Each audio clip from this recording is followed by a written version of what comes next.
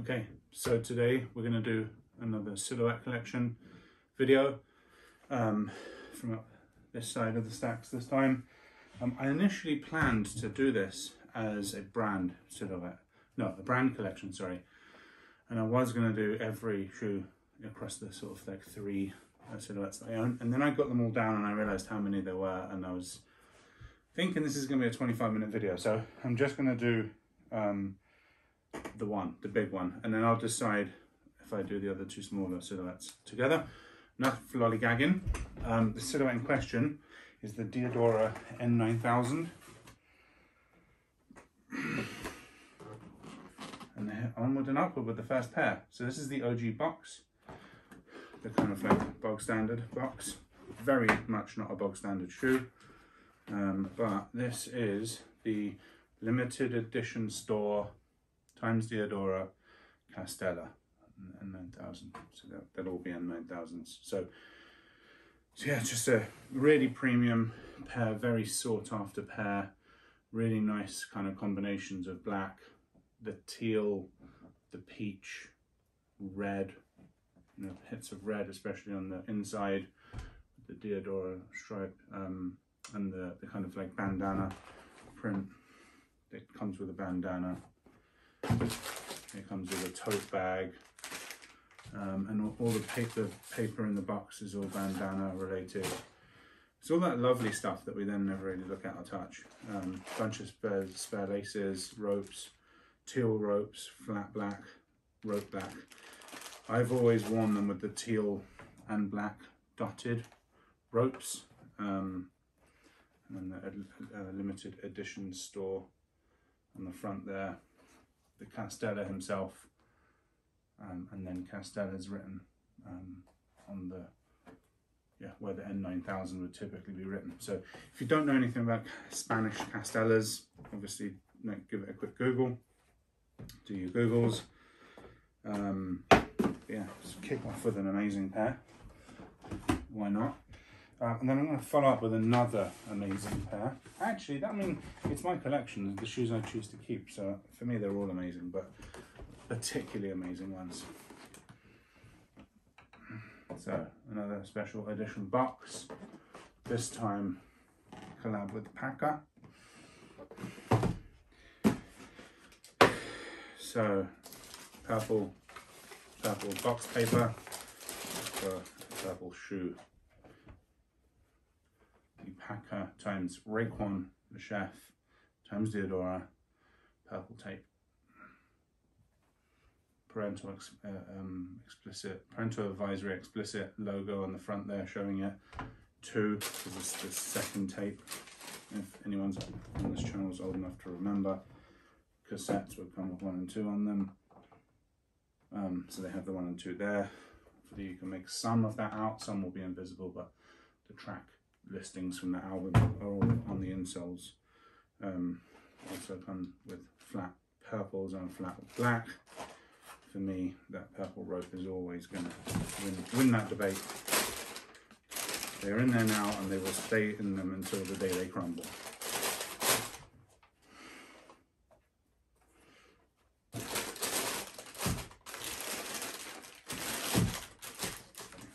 Onward and upward. Try and make sure everything gets back in, because I will just throw all these boxes back up in the stacks otherwise, and then it will be God knows how long until that gets corrected. So, so yeah, then the follow-up to that, side 1, side 2. So more purple tape, purple album stuff.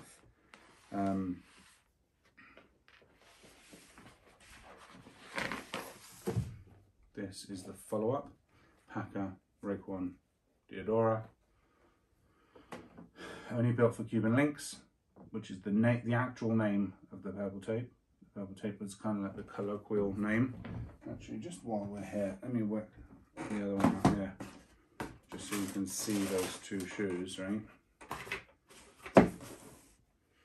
And then in these two corners, I'm going to ping up the album cover, which is, this is taken homage or paying homage to, and then the actual album cassette itself, which this one is paying homage to.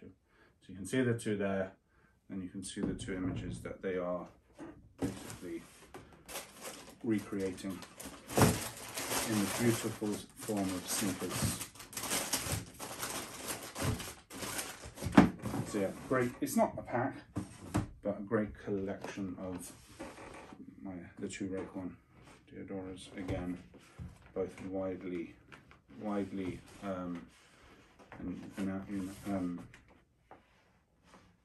unanimously thought of as grays in the Diadora community. I'm going to go from that to a completely unhyped collab.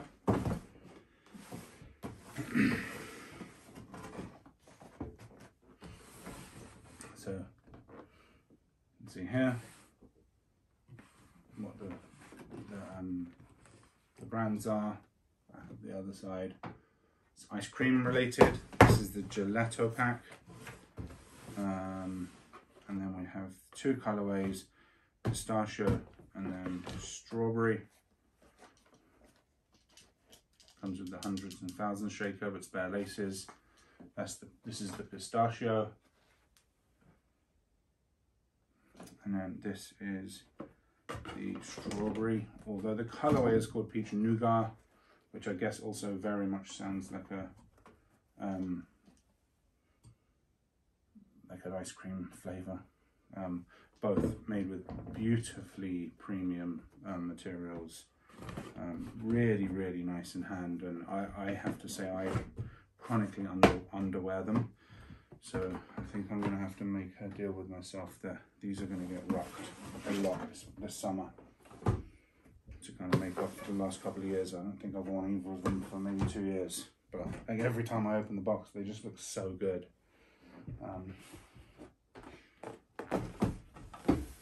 Almost all special edition boxes here.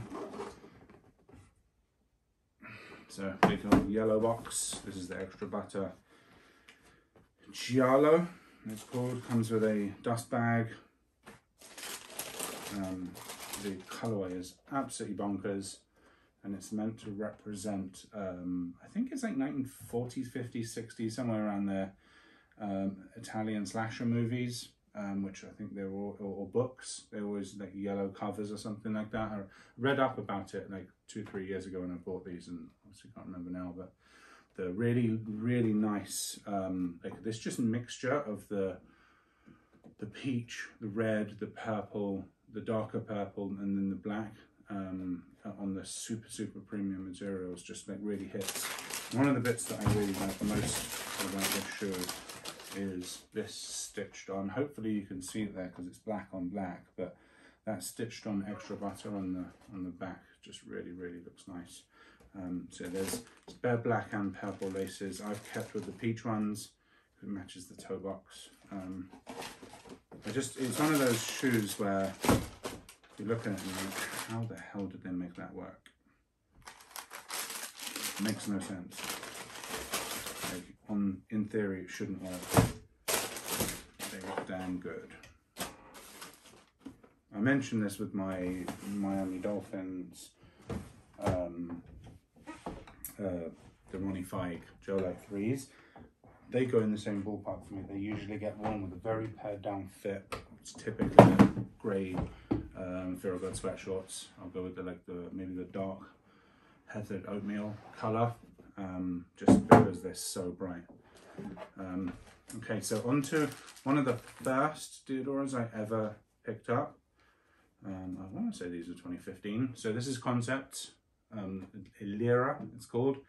They are based on the Italian 500,000 lira note from before the euro, before they introduced the euro, and you have the Concept badge on the tongue in that kind of like shiny thing where it looks like the kind of like legit stamp on a banknote.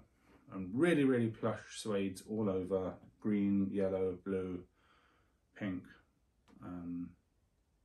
Yeah, they're just again another really nice shoe.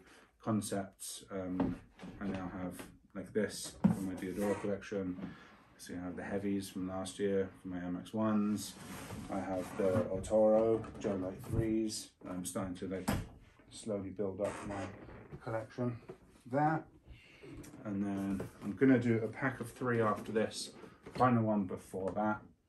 Packer again, so this is a 3rd pair of Packers, probably my least favourite of the 3, but I mean the other 2 are like almighty grails.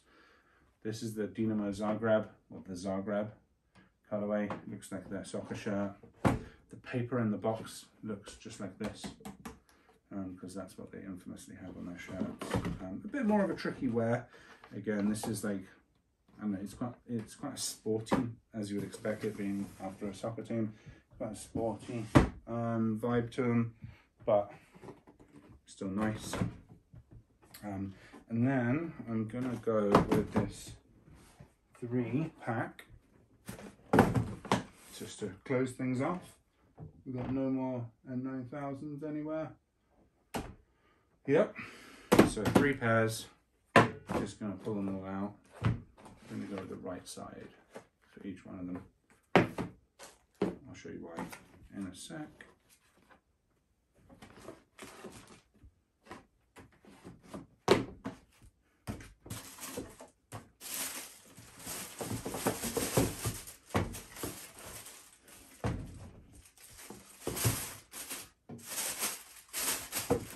It's a bit of a faff, but we've got there. So, Saturday special. I want to say 2015, 2014 maybe.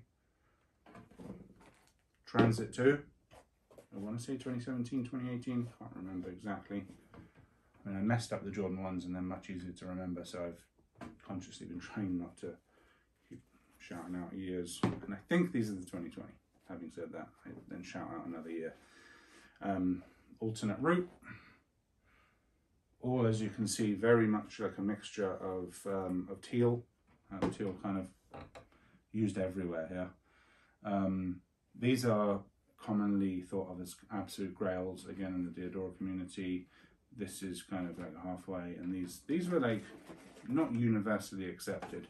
Though the quality on the 3 of them, like I don't think the quality goes down at all. I think the quality on all 3 of them is amazing. But I do think these are slightly more wearable. Although my pair, I'm going to need to get these cleaned. I think they need a deep, like, professional clean. I've cleaned them myself, but didn't quite do the job. But yeah, either way, the reason I took the right shoe out, there you can see the Hanon sign. So yeah, this is the Hanon pack. They're all based around Scottish like train infrastructure, and the colours I think that are used like on the seats, on the trains themselves, and kind of like everything that's part of it. If you Google Hanon, you can see the insole there. They really go to town with the branding inside the shoe, and then there's none outside apart from that Hanon flame. You see in here, same thing. The back of the tongue, it's all Hanoned up. Yeah, same here again. All 3 of them have lots of that red kind of Hanon lining in them. So yeah, that's my n9000 collection. I am going to follow up with a v7000 video and then an n9002 video. And I would say that's not the order. Actually, v7000 is my favorite Diadora, but there's just not as many like collabs and stuff in that model. So I went with this first because the n9000 is definitely my 2nd favorite. Yeah, it was just like the one that I felt like doing. So yeah, and I have actually one Diadora that's neither of those 3, so I'll just shoehorn it into one of those 2 videos. So yeah, that's it from me. Hope you enjoyed. Again, as always, I enjoyed making it. Yeah, over and out.